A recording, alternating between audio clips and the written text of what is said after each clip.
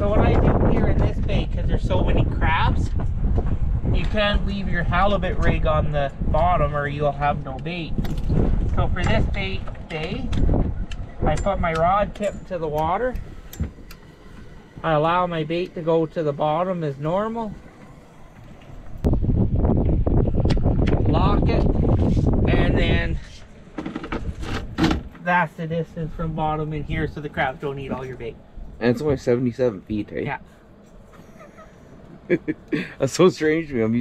I'm still used to 250 to 400 feet. The hallies come in this bay and clean up on the crabs when they shed their shells. Yeah. When they molt, and they come in and just shred the crabs when they're molt. And everybody comes in here, and you got all the fish parts and all your crabs. So everything's just chumming the water for them. So they just come in and they do this loop.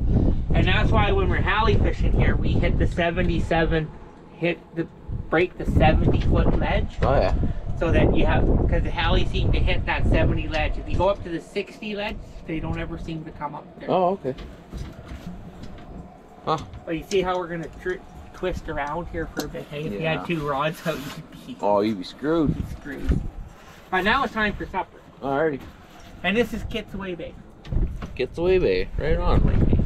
So it gives you something to do while you're sitting here eating supper and catching crab, cleaning crab, hanging out for the night. Just throw a rod over the side, watch it from time to time, see if you can catch halibut in 77 feet of water. To me, that's mind-boggling. I'm used to fishing 250 to 400 feet.